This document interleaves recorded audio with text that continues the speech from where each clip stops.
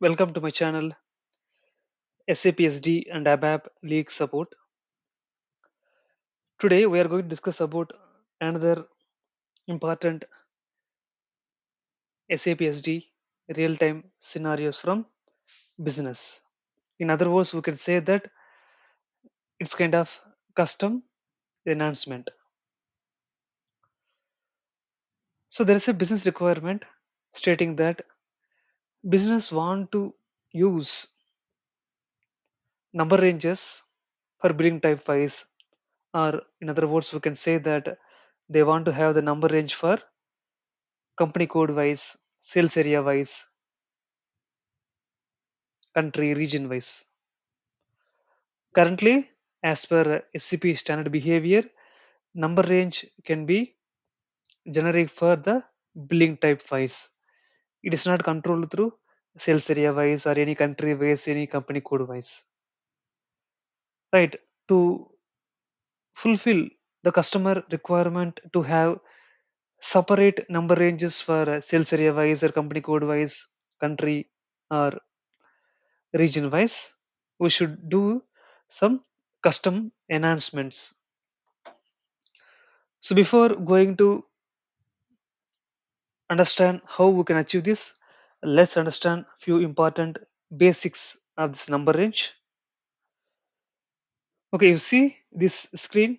This is nothing but number range object maintenance. The T code here is that SNRO. In SNRO, we can maintain this number range object. RV belag is the number range object used in case of invoice number range only. And this is the initial screen for SNRO transaction code. And if we scroll down, if we click on enter, then we see this screen. This screen contains two options: windows, ranges, and customizing. The next thing is that the T code to maintain interval for number range is VN01. In VN01 transaction code only, we will be maintaining the number range intervals for billing documents. You see here for the number range 01, we have maintained the range from 1 to this number, and the NR status indicating that the current number that has been utilized so far, right? And this VN01 is not only specific to billing documents, it is also used in case of sales document type number range as well. So this VN01 is used in case of sales document type number ranges as well as billing type number ranges. And the transaction code to access billing type controls, that is VOFA. So in VOFA transaction code, we will be maintaining the number range for the billing type wise. There only we will maintain that output procedure, pricing procedure, text determination, account determination, and so on. So this is the T code, and the table, database table, which will be storing these billing type controls are TV, TVFK. So in the TVFK only, we see the controls what we see in VOFA. And one more important thing is that a sales order can have both internal and external number range, whereas invoice can contain only internal number range.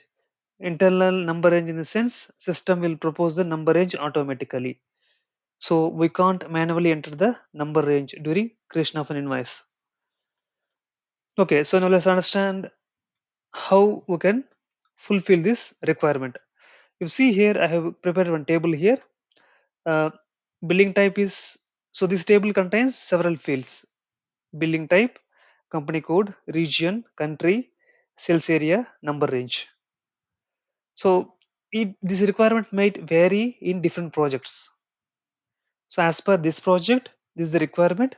So whenever in case of up to invoice billing type, and company code is MK12. And in case of these sales areas, business expecting that number range should be 1.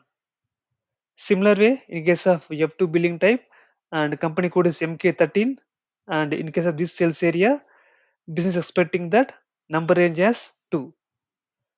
In case of IV, expectation here is to determine 4.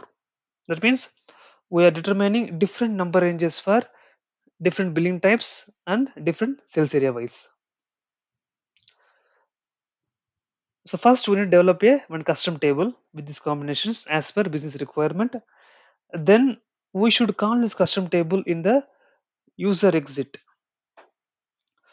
So the development should be done in the program RV60 AFZZ. So in this program, we have several user exit. The important user exit that we should focus to add the custom user exit is user exit number range.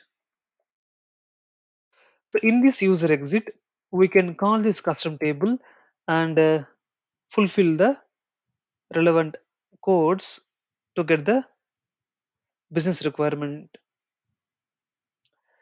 So remember that this is the program RV60AFZZ and this is the user exit number range. This is how we should develop a one custom table and call the custom table in the user exit to manipulate the number ranges.